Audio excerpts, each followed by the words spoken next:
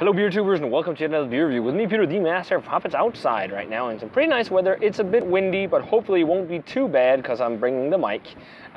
We'll find out once I get to the editing of this video. But today, guys, we're looking at more beer from Sweden, more beer from Stigbergets that made the amazing GBG Beer Week.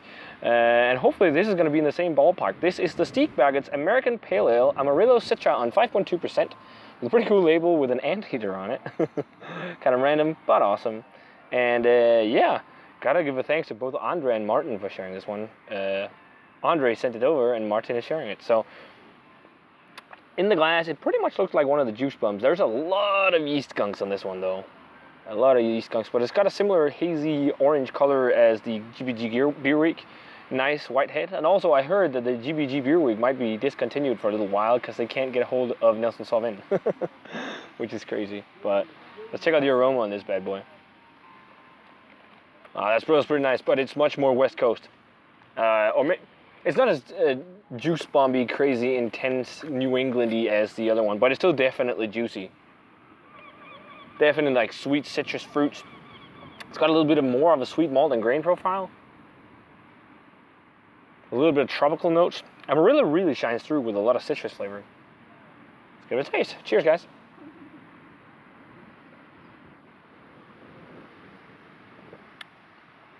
That's really nice pale ale though. It's maybe more so in a not as malt forward West Coast style or something, because it's got a little bit of dankness and grapefruit piney notes, but it's also got some of those juicy flavors.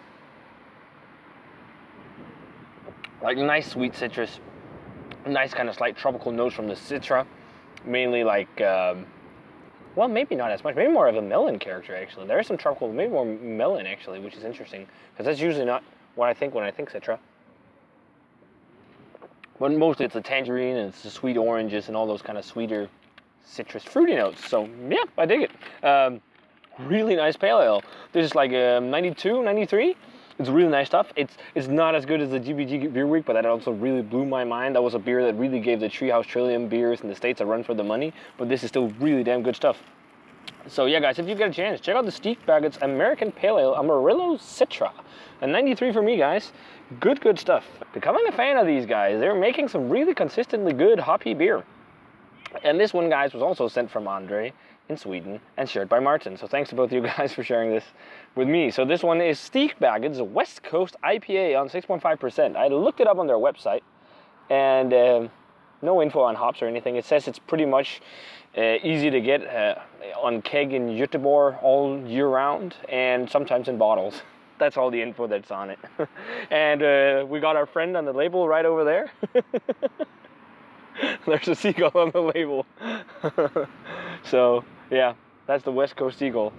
And supposedly this is a West Coast IPA that's juicy, but it looks more like a New England IPA in the glass. And I think it's made with wheat malt as well, right? Yeah, just like the Pale Ale and the GBG Beer Week IPA. So really nice, hazy, orangey, yellow color, white head. Let's check out the aroma. Yeah, that's definitely West Coast though on the aroma. That's that really intense dank aroma. Also very green, that green hop matter. A little bit of pine, lots of grapefruit and pine. But really intense on that kind of green, almost minty. Yeah, minty, peppery spearmint maybe? Or basil.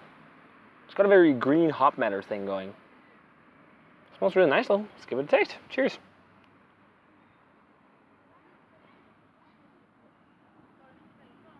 Okay, it's West Coast with New England mouthfeel for sure. Oh, that's nice. That is, it's got like West Coast dank tank notes, but the aftertaste is juice bomb. Wow. If you love West Coast IPA bitter dank tanks and you love the New England style too, this is like best of both worlds. This is kind of like the two combined, because you're getting a lot of juicy, almost like Citra mosaic hop flavor on there. A lot of juicy tropical notes, but you're also getting a lot of pine. You're also getting that grapefruit dankness, that evergreen. It's not got as much of that green hop matter, spicy, you know, minty, peppery, basil-like flavor on the actual flavor. It was more on the aroma. There is some though. The more I'm digging this, the more I'm liking it. A little bit of sweetness from the wheat, very nice creamy mouthfeel. It's kind of like the GBG Beer Week, just not as crazy intense juicy. So it's kind of like they took that almost, or it's like that, but just with more of a West Coast influence. Because you get that kind of big kick of bitterness and that huge dank, intense dank flavor. Nice bitterness on the aftertaste. Nice medium silky body. This is damn good. This is probably better than some of the West Coast IPAs brewed in the States, to be honest. This is like, I'd 10 times rather drink this than the Stone IPA that was just released in cans in Europe. Wow, this is great.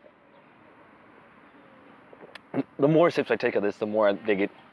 Again, it's not as good as GBG Beer Week, but it's damn awesome. Let's go a 95 on this one. As I said, it's New England meets West Coast, and I still love the West Coast juice or the West Coast IPA, and it's just such, like, it's got such great harmony between both of those styles of IPA.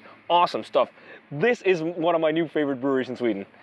3 beers I've had from them so far, all of them have been over 90. They're fucking great. They're one of the new killer people in the IPA game, so definitely check out the Stigbergets West Coast IPA too if you get a chance. This is awesome, awesome stuff. 95 from me, guys.